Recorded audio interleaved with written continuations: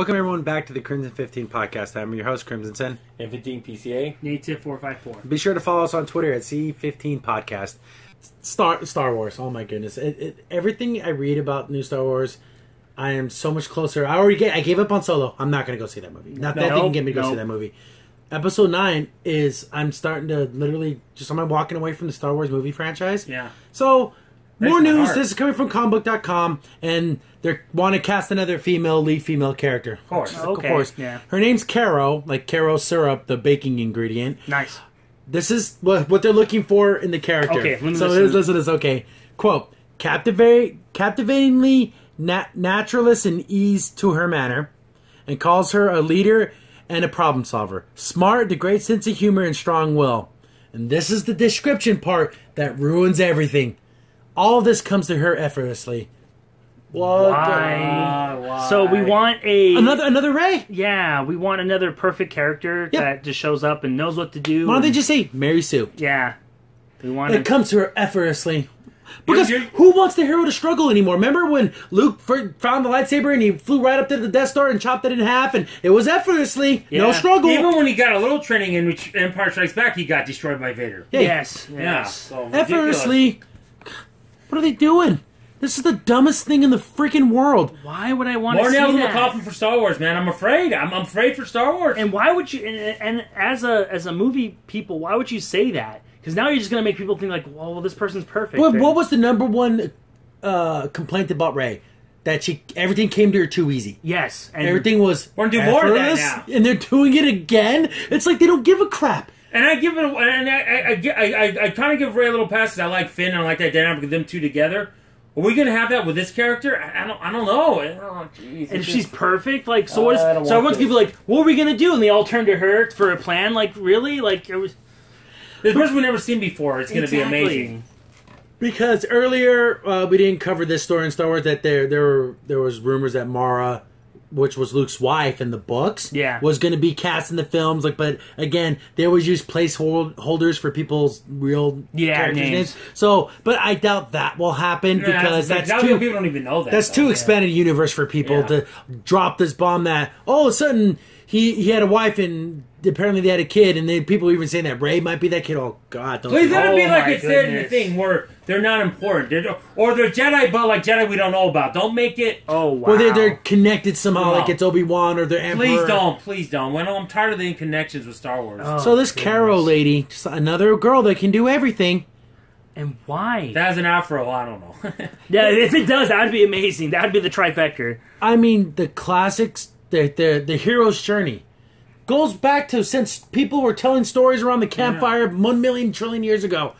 You get your hero, they start finding their way, they struggle, they learn, they grow, and then they're just getting rid of that.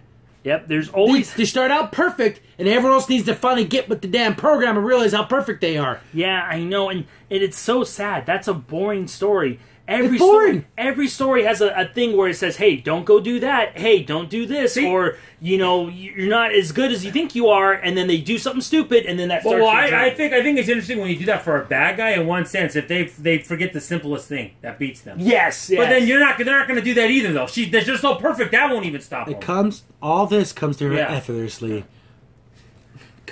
It's like they're trying to, how bad can we make this? How horrible can we make a product and have people still show up for it? Or I don't care if it has Star Wars on it or not. Yeah. You are, like I said, in the cartoons, I'll give you leeway. You get no leeway with me in the movies. None. Or could you imagine if they do a Star Wars movie, it's nothing but a female cast? That eventually will get there. Yeah, it'll get there. I mean, after these ones from the new ones after this, I wouldn't be surprised. It will be revealed that Chewbacca was truly transgendered the whole time, and he was really a female the whole time. And he's apparently 250 years old. But or even more now. Oh, yeah. That's right. Because it's been plenty of years. Well, it was 190 there, so I'm just trying to think in my head. What was that? But, I don't know what to say. They literally are casting for the doom of Star Wars. And Rose Tico, one of the worst characters in the history of cinema. We're going to see her again. I would not mind if I never saw her again. Yeah. That would not bother me. She went off and did something. Okay, good. No, this is what we're going to have. We're going to have this new character that's perfect. Rey, Rose, all these and that lady females. with the purple hair who was Jedi Light's going to come back and she survives. Yeah, Holdo survived her. Yeah, exactly. Gosh. It's going to be nothing but females. I know. I like him. I like him a lot. After I get him thrown in the break for an insurrection trying to overthrow him, I like him. I literally, in the theater, I said, what? Like, I said it out loud.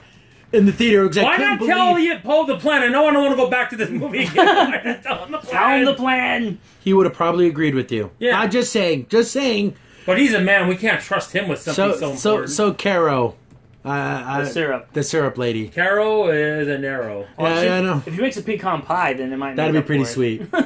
She can make them effortlessly. Yeah, make them effortlessly. I will bite the bullet to see Solo if it turns out the holiday special and Chewbacca's family's in it. if Itchy and Lumpy show up, then Itchy and Lumpy show up. Yes.